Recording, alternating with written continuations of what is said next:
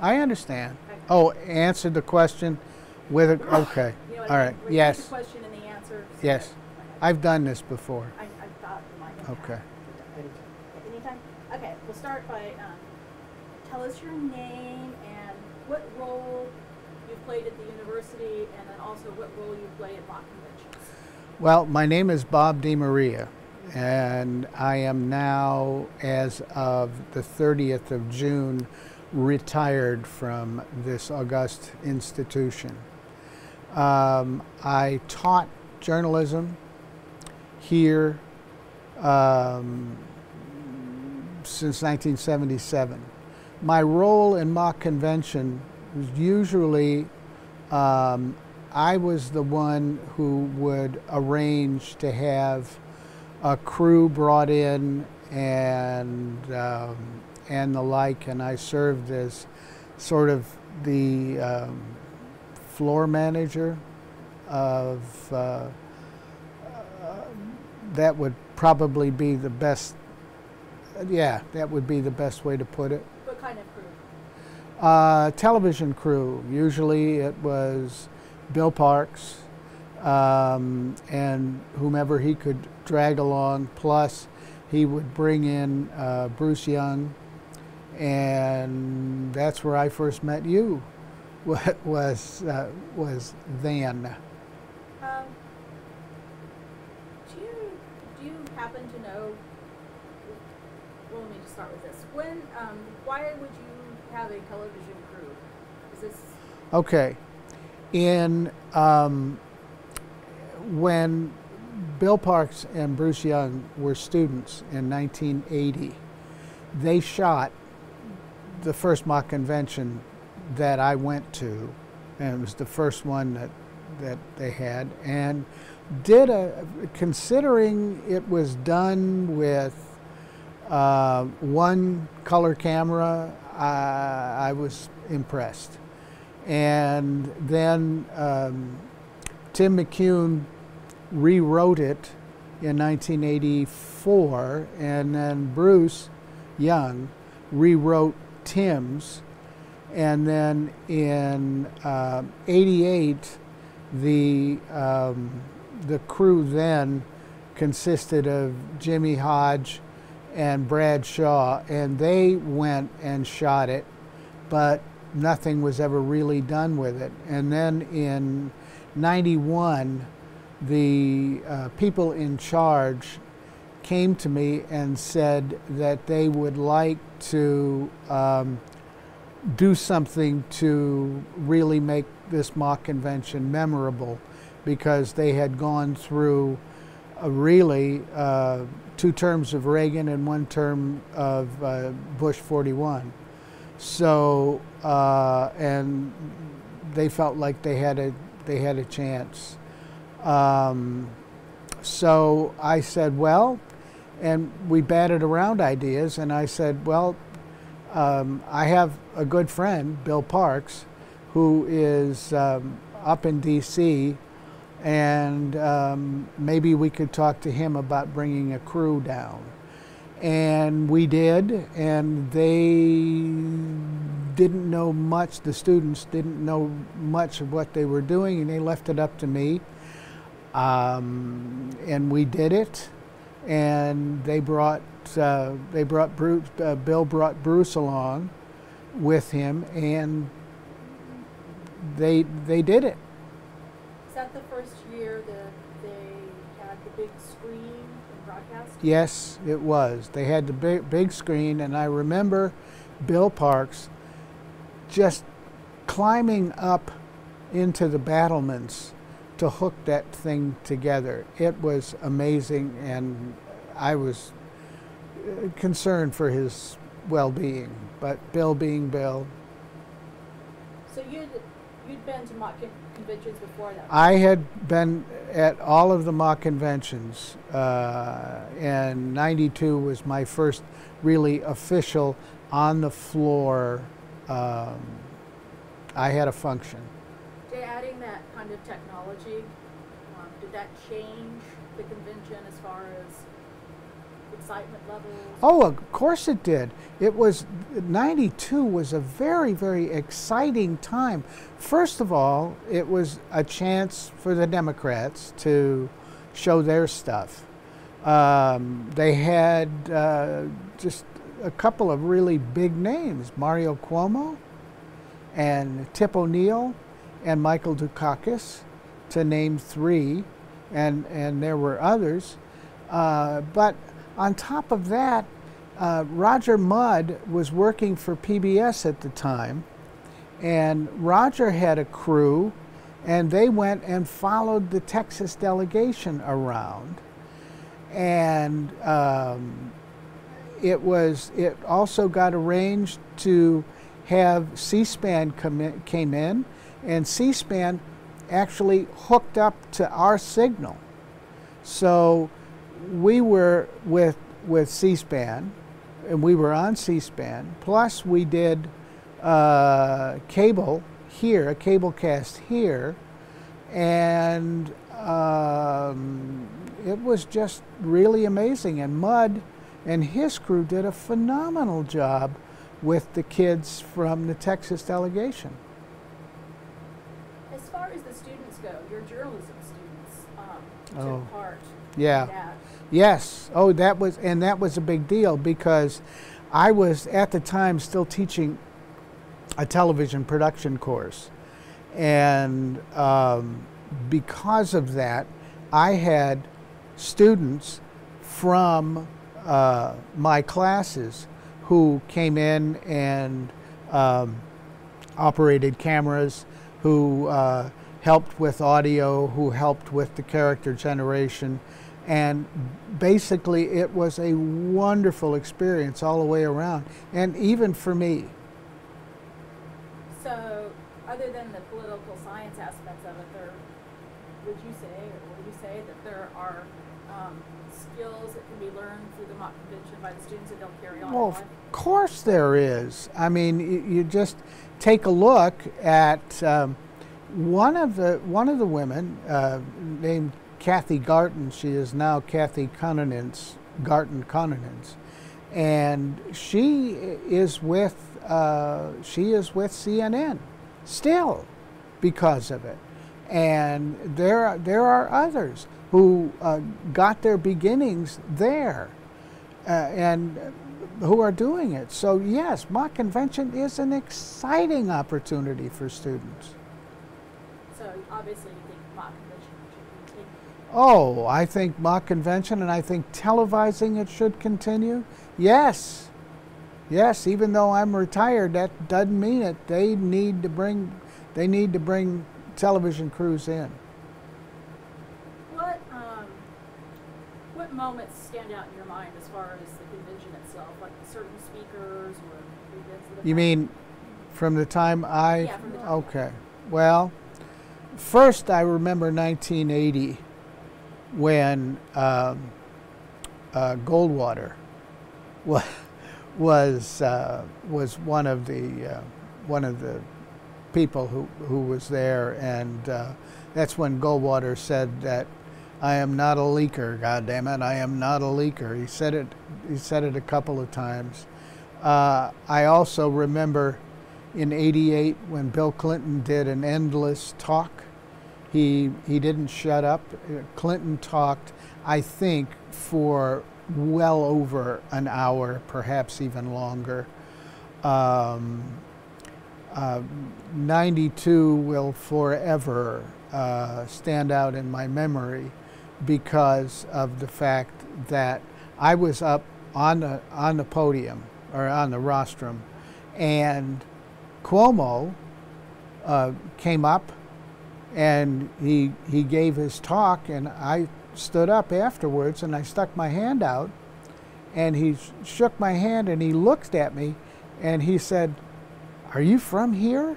I said, "Well, originally I'm from Rochester, New York." He said, "What the hell are you doing here?" He said, "You ought to be home." He said, "We need more Democrats." So we had a good laugh at that.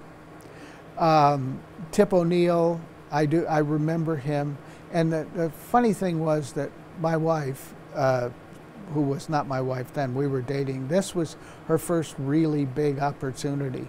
And she got to meet Cuomo, and she got to meet Tip, and she got to meet all those folks. And she thought I hung the moon. Ta-da! So yeah, that was good. I remember '96 because that was the Bob Dole one, and I got to see and to meet Dole, and Dole was just a charming guy.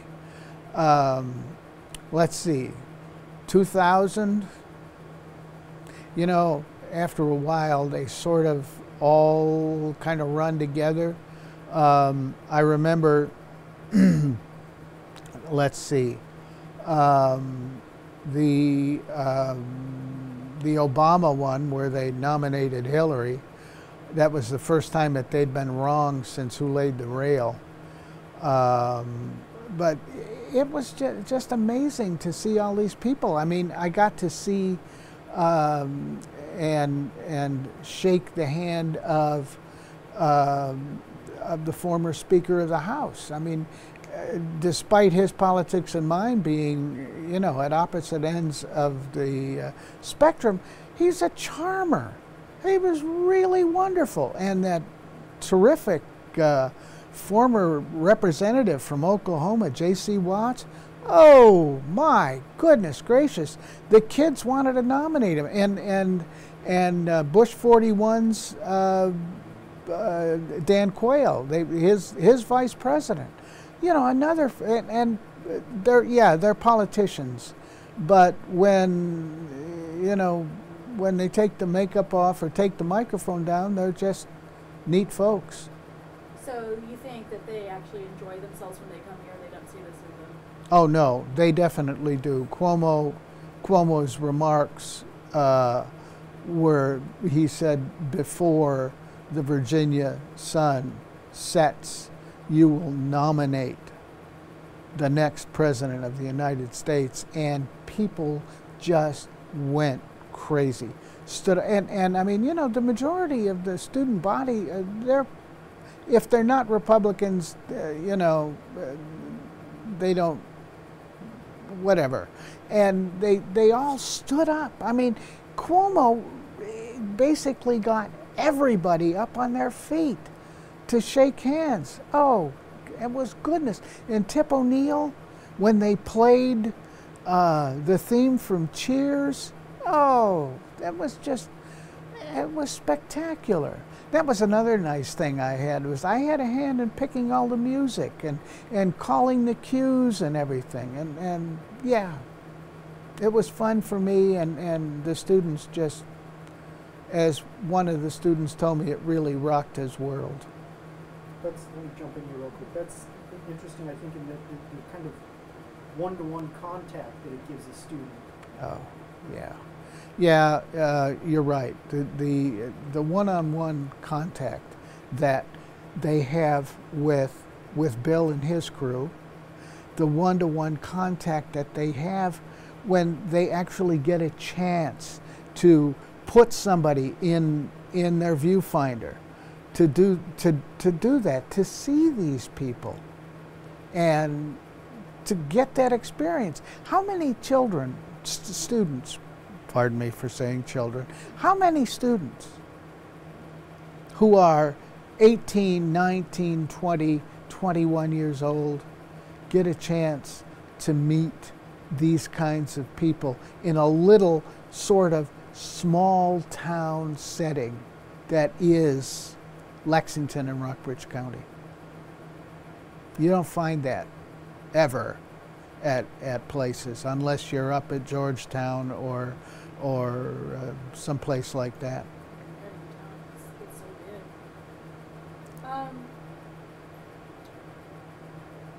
big. If you were trying to attract speakers in the future, if you were a student trying to get a speaker to come here, what do you think would attract them to want to come to Washington and talk to people? I think, first of all, the track record. We've been wrong twice since we had Clinton. We messed up with her, and we messed up with Ted Kennedy. in '76, I think, and before that it was who knows when. So there's that. Also, it's run professionally. You've got people like Bill Conley, for an example. Bill is well known up on the Hill, and Bill knows these folks. You've got so many students who have come through, who have done, who have worked on mock convention that are now up on the Hill. In '92, when they were going through getting speakers, I mean, they just mentioned Washington and Lee, and people's eyes opened.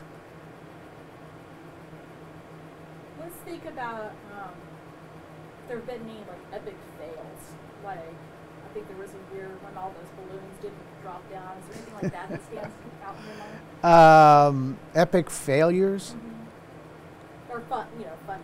fun things. What fun things do I remember? Help me out. The guy that played the guitar, this plastic. Oh God, yes, that guy. That was 2004, No, it was the last one. It was 2000. 2008. I'm sorry, things just sort of. 12. I'm sorry, 2012. It was his last, yeah. Right. his advent. Sure. I mean, he stood up to give a talk, and instead of standing up to give his talk, he played his guitar and sang, and oh, it was a hoot. It was. Another one was, as I said, Clinton's endless talk. And after a while, there's a saying that we have in this department. It's called MIGO, my eyes glaze over. And after a while, who wants to listen to somebody, no matter how handsome Bill Clinton supposedly was? I wouldn't know, but but yeah, you had that. You had Goldwater saying, "I'm not a leaker. God damn it, I'm not a leaker. I'm not gonna," And they also, some of the other just insane things that happen when students get up to nominate their particular candidates, and some of the things that students have said. The fellow who got up to nominate Tom Harkin lost his place when he was talking, and had to double back and do that. And some of it was alcohol induced, and some of it wasn't. A lot of it was just there. And don't even talk to me about the parades and the stuff there when they had 1980, I believe it was, when they had there was that rape in New Bedford, Massachusetts, and they had in the parade that year the Massachusetts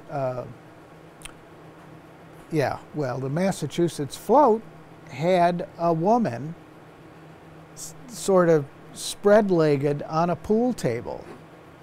And I mean, I don't know if you can use that, but God, it was hilarious. I think you may have shot that. Yeah, we should have that. Yeah, somewhere. Did that, and in the when the former Speaker of the House got up to do his talk, he had on this really nice-looking tie that had books on it. And I turned around and looked, and Lloyd Dobbins was there at the time. Lloyd was with us for a year as a visiting faculty, and he had the same tie on. And Lloyd was going, "Yeah, you got that idea from me." So, I mean, there were just things like that. What about, did you see the parade, this past parade? I did. The Utah float. And that, the brides. Tell me. It was all brides. Oh yeah, yeah. I saw that because Bruce saw it. I am here, so you know, I was making sure that everything was being set up, and Who judges the floats? the floats are judged by students. The students look at them, and there's a committee, and then the committee makes the decision as to who has the best float, who has the most original float, who has this, who has that. Yeah, and students are there. It is a total student-run operation. So there's nobody vets the floats before they get. No, well, they do now. Let's put it that way. I mean, if for an example, students are a few sheets to the wind, or I mean, they can pull a float, but for the most part, it's, you know, devil may care. Go for it. Talk a bit about the student operating aspect. That it's, you know, basically, here's a big event. Okay, kids. Yeah, this is tradition. They have been doing mock conventions since the late 19th century, I believe, and it's been student run since then. Faculty stay away from it. They may bring in a political science teacher to come in and sort of serve as a consultant, but it is all students. It is students from planning. They plan this 4 years before. At the end of mock convention, if students are thinking, all of the tapes, all of the material, all of everything goes into an archive, and then students, they will come in, and there will be 3 freshmen, or first years, sorry. You get 3 first-year students who are the steering committee. Those are the beginnings of it. And for 3.5 years, it is their baby. And they run it. They have all of the students come in. They have students actually have to apply for different things. It is an amazing, first of all, it's an amazing opportunity, as I've pointed out, but it's also just it's just a phenomenal experience. It's fun. Think about this for a second. I just had a thought flash through my head.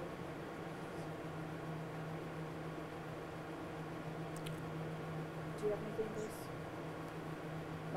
No, I was just thinking about how that's, I mean, we've touched on it a couple times, but we can riff a little more on the idea that other places, I mean, there are a few other mock cons, Right. nothing like Yeah. this. No. They don't have the kind of experience where, you know, I'm sure they're much more kind of controlled shows rather than saying to the kids, Mhm.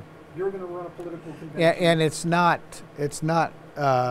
4 days in length like ours is, where it's you know, you've got the setup, then you've got 2 straight days of activities, and then they come in and the students take down, for the most part, what's there, and then the physical plant crew comes in, and you never know by 7 o'clock, you never know that there was ever anything there.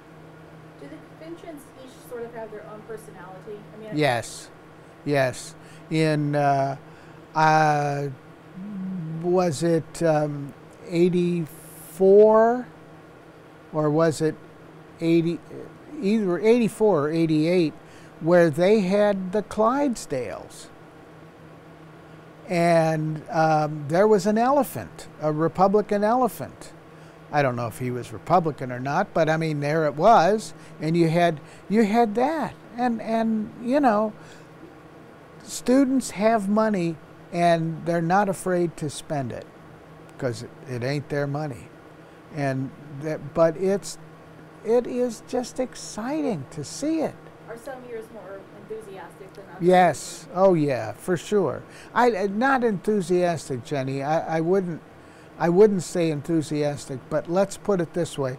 There are certain times when the electricity just courses through everybody. When they had Jesse Jackson, for an example, when he came in, and the gym was standing room only. You know, here was Jesse Jackson, the rock star. They brought him in, and that was a big deal. And you know, there's also the spring before, when they have their spring kickoff, when they have people like Jesse Jackson and other folks like that. And I remember when I was there helping, when I was able to help, and I turn around and there's Mike Allen from Politico. And you know, Mike comes up, we shook hands and everything else, and you know, there was Mike, a working journalist, and I knew him as a freshman. Yeah, it is from the formulation through execution. It is just a spectacular endeavor. Two more questions. Do they tend? It's more than just political science majors or people who are interested in politics. Of course, yes. It's everybody. Journalists. So you have them. You've got different guys from different majors who serve various and sundry roles in mock convention. Nobody said, well, you know, you have to be a political science major, because that's definitely not the case. So yeah, you've got all majors from the science all the way through fine arts, and everybody is there. If you want to participate, you can participate. Have you ever been to a real political convention? One of the big ones? Have I? No. I would think Washington and Lee would be as exciting, and particularly now that they're already decided before the convention. The convention that now is just, you know, there's no smoke-filled rooms and this and that, and I'm not saying ours are smoke-filled rooms, but they do so much, the students do so much research, that when they decide on a candidate, 90%, 95% of the time, they're right on the money. Do you have any advice for future students who going forth with the mock convention? Pay attention to what has gone on before. Do your due diligence. Make your contacts up on the hill. Make it known. Don't go in the semester before mock convention and try and get people. Get people and nail them down at least in the spring before, or even before that. And I have a question, money.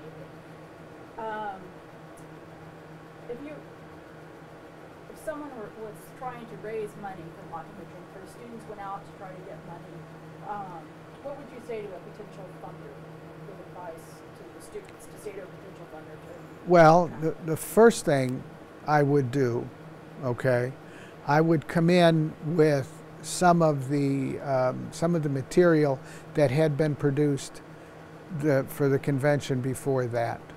I would also bring in a list of people who have agreed in the past to come.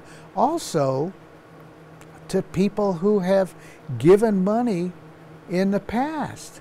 And it does not necessarily mean because it's a Republican convention or a Democratic convention that you cannot go and ask.